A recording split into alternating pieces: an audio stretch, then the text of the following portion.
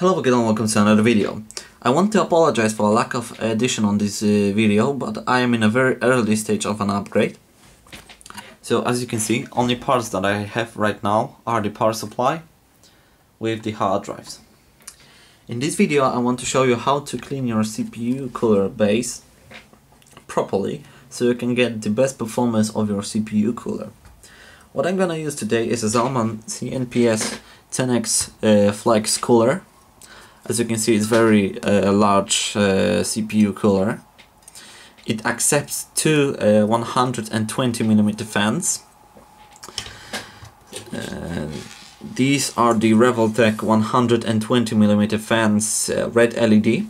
These are looking like pink, but when they are working, they are actually red.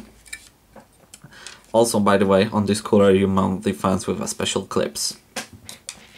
So, when you are taking off the cooler from your old CPU, or you just want to change the thermal paste, there is question how to clean the old thermal paste. When you don't have much time and you want to do it quickly, you can use a piece of cloth only. But when you want to do it properly, you have to use a special cleaner, like this alcohol cleaner. I have it in a form of spray. So, first thing that you need to do is to clean with a piece of cloth the old thermal paste.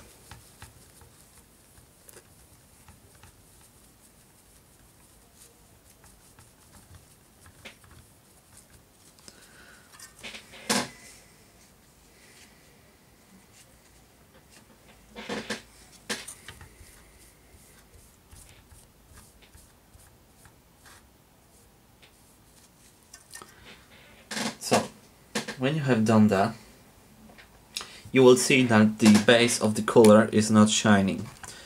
That thin layer is a layer of old thermal paste. To clean it, you will have to use the alcohol cleaner. So you're spraying just a little bit of the alcohol cleaner on the base, and you are cleaning it with a fresh piece of cloth that it's free of thermal paste.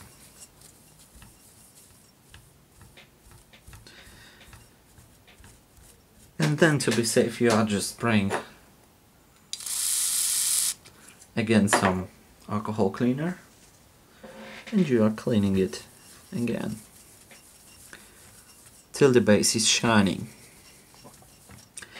So right now the base is clean of a thermal paste, so that shining base will provide you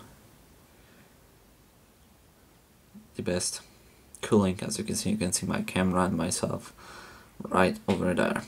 So that is how to clean your CPU base. So thank you for watching. Watch my other videos and subscribe to my channel, and goodbye.